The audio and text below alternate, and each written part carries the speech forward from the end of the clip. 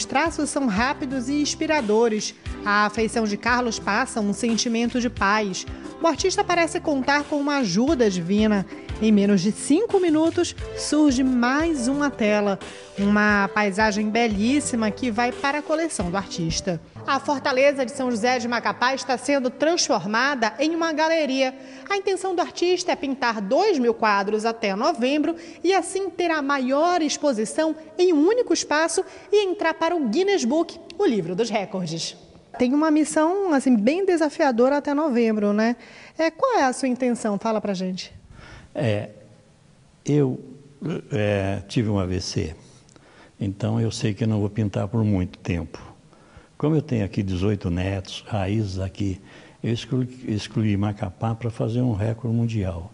Nós vamos expor 2.000 obras, não para enaltecer o Carlos Prado, para ficar na história, um gesto de carinho para com a minha família, para a sociedade e alavancar mais o espaço para os artistas do Amapá. A ideia do artista é expor apenas os quadros pintados durante o período de um ano e não da sua vida inteira. As obras de Prado passam pelo cubismo, expressionismo, abstracionismo e mais outros 9 estilos que poderão ser contemplados durante a exposição. Dos quadros que serão pintados, 400 serão sobre o Amapá. Os outros retratarão a Amazônia. Outro diferencial do artista é que ele não assina as obras, mas em todas elas inclui um círculo que representa o sol, símbolo da luz que, segundo ele, acompanha na inspiração para as pinturas. A minha intenção é deixar essa coleção aqui, porque a pintura é como um ser vivo.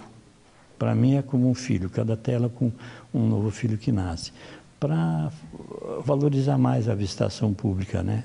Então, isso tudo também é uma forma de ajudar. Carlos pinta desde os 8 anos de idade, ou seja, tem 60 anos dedicados à pintura. O pintor não vende os quadros, pois considera que a arte deve ser apreciada por todos e conta com a ajuda divina para desenvolver as artes. Eu nunca posso esquecer e de falar que eu sou um pintor espiritualista.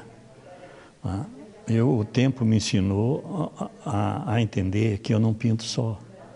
Então, tem coisas que acontecem comigo pintando que são consideradas paranormais. Para mim é normal e muita gente não entende, né? Uma característica desses quadros é que em todos tem uma bolinha, que é um sol, que é uma luz, é uma homenagem a Deus.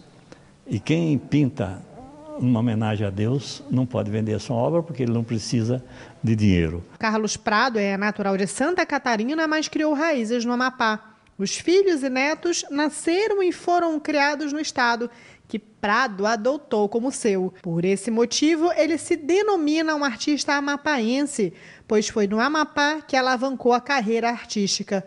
Autodidata, Prado começou a pintar com 8 anos, ao contrário de muitos artistas que possuem um estilo. Ele possui vários. Outra curiosidade é que ele pinta com produtos básicos e utilizando as mãos. Pouco usa o pincel. Em alguns casos, utiliza pedaços de madeira e carvão.